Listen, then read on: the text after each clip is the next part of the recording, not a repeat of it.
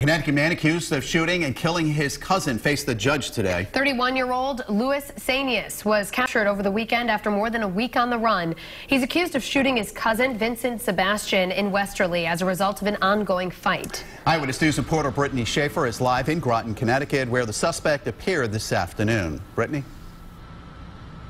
Well, Mike Shannon, according to court documents, Louis Sanius Jr. was seen entering this corner apartment. He then went up into the heat ducts and fell through the ceiling of apartment 91.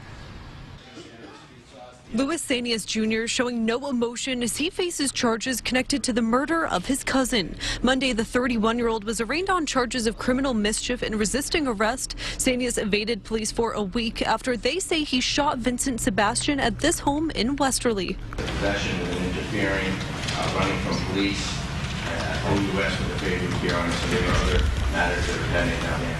Obviously, the seriousness of the charges here today warrants significant bond. Sanius was caught in an apartment complex in Groton after someone recognized him from police photos. Jennifer Robinson lives in the complex and took this video of him being taken into custody. All I heard was them screaming him to get down, and I heard a big crash, but it was scary because it was scary just right there, and there's guns right there. He is being held on $1 million bond and $500,000 surety bail. Sanius's family were in court Monday. They declined to comment, but as he left court, they wished him well.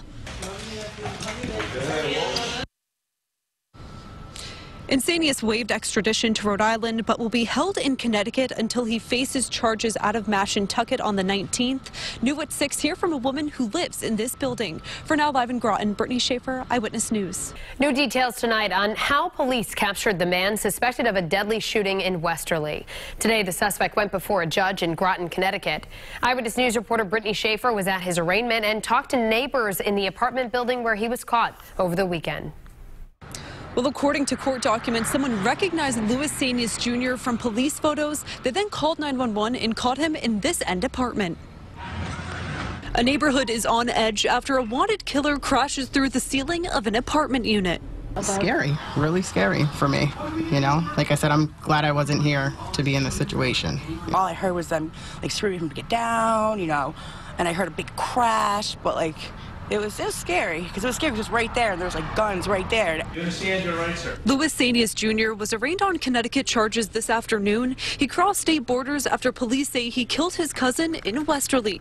The manhunt for the 31-year-old lasted a week. Sanius was caught at an apartment complex in Groton Saturday. Jennifer Robinson lives in the complex and tells me it's hard to be here after what happened. It's really, really scary that it's that close to home. I don't even like being here. I'm glad he's gone, but I'm really glad they found him. And Sanius is being held on $1 million bond and $500,000 surety bail. He is due back in court in Rhode Island for his first-degree murder charge on March 4th. In Groton, Brittany Schaefer, Eyewitness News.